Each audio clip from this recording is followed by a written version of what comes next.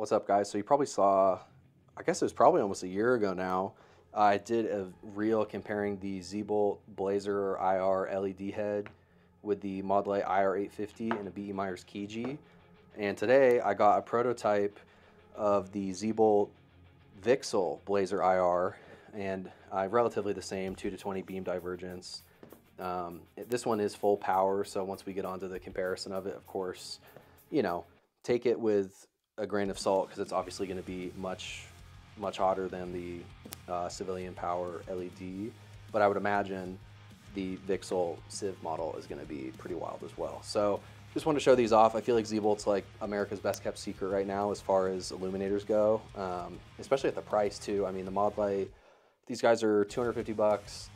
Pretty anemic in my opinion. If you want to shoot like these, I feel like are best suited if you're shooting with like a clip-on, because I mean you can really light shit up far away, whereas with this guy, no dice. And then the Key, similar performance to the IR 850, and the price at whatever it is now, $900, is just like, what are you doing, dude? What are you doing? Why are you buying that? So I'm gonna show these off next to Red XE and an NGAL, also obviously VCSEL illuminators, so kind of catch the vibe a little bit of what those are like. And you know, the Z-Bolts, these are $288 MSRP, and then both on the Killer site and Z-Bolt site, they're on sale for $230. So it's kind of a no-brainer. Like if you need an illuminator to pair with a laser-only unit, I don't know. I don't really think there's a better option, honestly. So excited to show kind of the side-by-side of how these guys look. Just waiting for it to get dark out, honestly. And then I'm gonna throw 14 up and we'll go do that.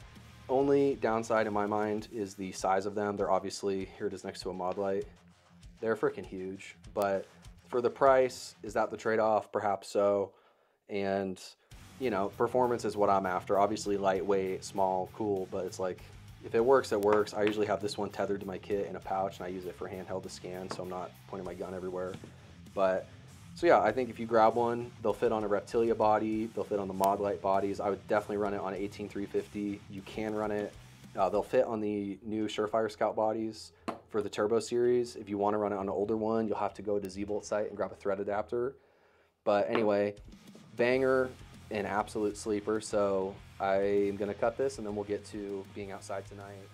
Alrighty, it's dark out now. Gonna compare the illuminators, filming through a L3 M914A. I think this tube's like 2700 FOM. I don't know if that matters to anybody, but it might. Here is the Blazer IR LED by Z-Bolt.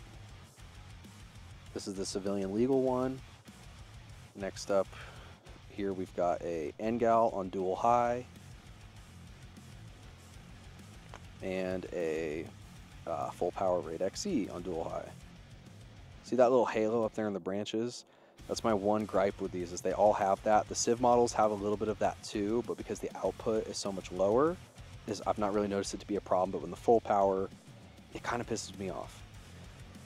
Okay, so Z-Bolt LED, Blazer IR, Civ Legal. Let me swap this head real quick. Get ready for this shit. Bam. It's ridiculous. So I know this is a full power, and you know, obviously it's going to be a bit different than the Civ model, but like, oh my god, it's sweet. So here it is at full tight beam divergence. Here's the Red XE full power, and that is, give me a moment here, I only got 2 hands. Let me tighten that up. That's as tight as the Raid goes, so 2 degrees to 20 degrees on the Z-Bolt. It's obviously a little bit larger, but pretty wild. And then let's go find it in my hoodie pocket here.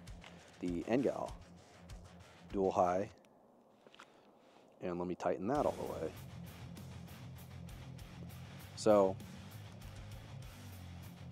it's about as tight as the NGAL, but it's a much more concentrated beam. It's a lot brighter. So I mean, maybe not a lot brighter. I'm also looking through a PVS 14 that's going through a Sony G Master lens into my camera display right now, so maybe I'm not the best judge, but it's pretty ridiculous. So keep an eye out.